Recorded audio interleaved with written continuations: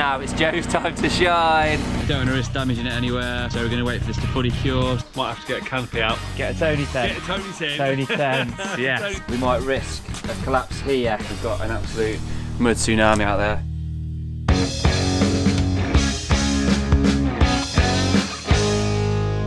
Good morning guys, so it is the morning after the night before and the footings are all done. We've put some boards over just to keep the client a little bit safer if they decide to come and have a look outside. We're going to start digging this footing. We've had a discussion and because this is still quite green, we don't want to risk damaging it anywhere, so we're going to wait for this to fully cure. So me and Joe are going to start digging this out. So this footing runs along here, a metre from the boundary, down here and then returns in, similar to that side over there. It returns in around about here, I believe it is. I'll get the plans and check obviously before we mark everything out, so we'll crack on with that. So I've remarked the footings. This is what's needed now for the rest of it, just for the last bit of the dig. We have got this inspection chamber here, which is actually going to be moved over to here slightly, I think. So we're going to leave that for now because this is still servicing the house. So we'll just get this area dug down and we'll probably do the same as what we've done there and just shut this off slightly, get the footings poured up to it, and then we can just hand dig that out when we're ready to change all the pipe work over. So I'm just going to get these covered over now with some boards, and I'm just going to slowly work my way back this way. We'll get Joe in there on the tack barrow. It's going to be a bit of a slow one this, it's going to be a little bit awkward just to start at least.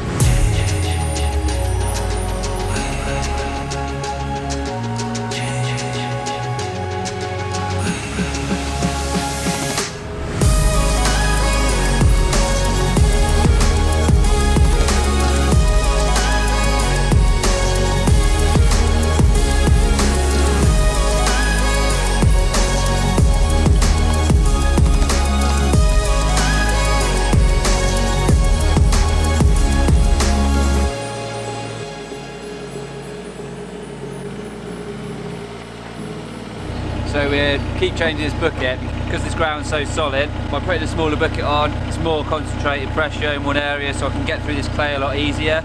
And then I'll put the bigger bucket back on because when I'm digging this through with the smaller bucket, it ends up doing that with the footing. So by using the bigger bucket then, I'll scrape it out. So I'm just getting the edges, probably a couple of inches either edge, and that makes sure the footing is 600 wide.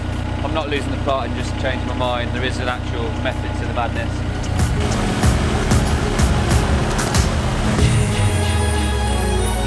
So I've done all I can now with the digger. I've got to the depth I can reach at, and now it's Joe's time to shine. He's going to be in there just to basically scrape the bottom. We're down to the blue lias where we need to be, so the building inspector is well happy with that. So we're just going to basically scrape this out now, get it nice and flat, square all the edges away, and then I'm going to pull this footing along here back into the house.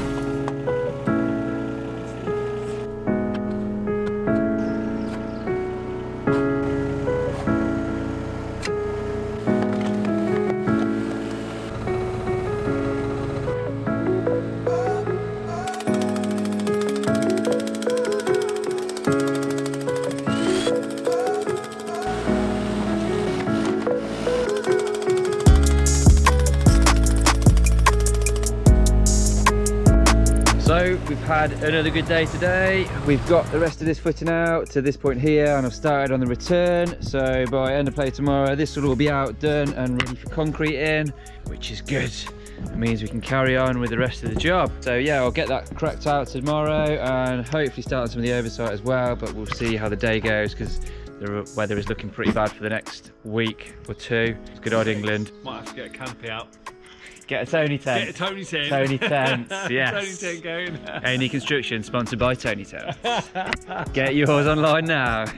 Right guys, thank you for watching and see you tomorrow. So it's another day on our single story extension build, and today we're going to be getting on with this. So you saw us yesterday dragging a lot of this out. We just got this little return here to get out today.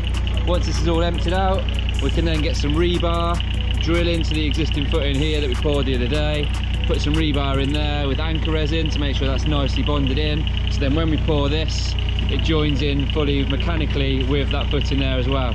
Ollie's about to slip to his doom by the looks of it. Also what we're going to do is get all this oversight dragged out as well. Potentially going to be having a patio there, so we can get rid of some of this as well, and then all the grab lorries will be done.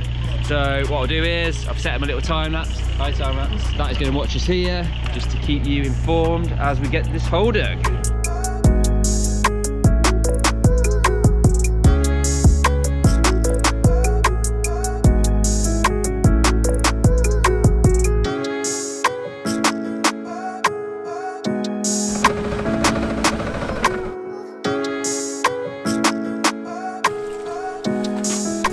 prop any closer to the corner, we might risk a collapse here because we're pushing out with it, do you know what I mean? So I think if we go back a little bit further, we'll be better off.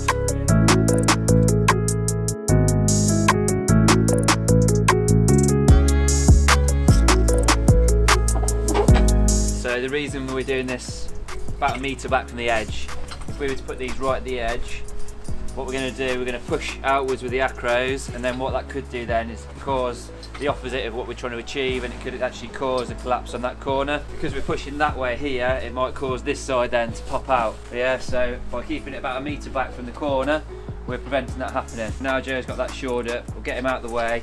I can drag some more of this out with the digger, and then we can start shoring this up as well, because we're going to have to put our rebar in the footing over there.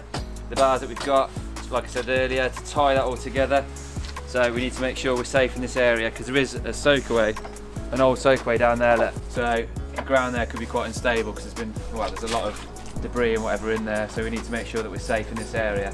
So we'll do another one of these props about here, and then we can still get in and get everything done safely.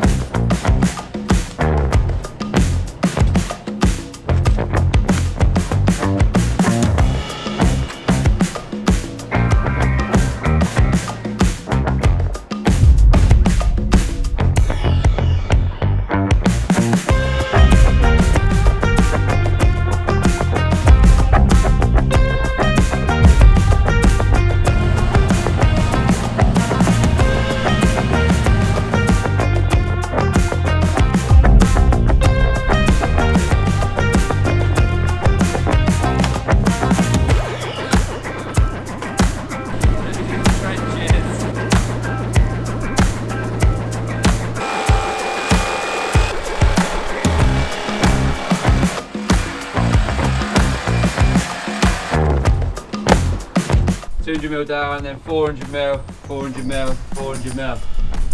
Yeah?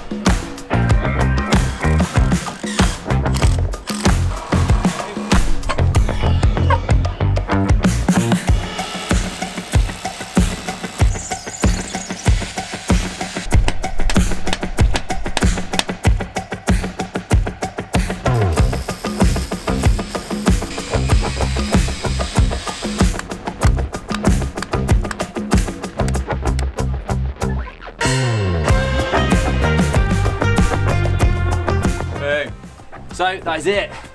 The day is done.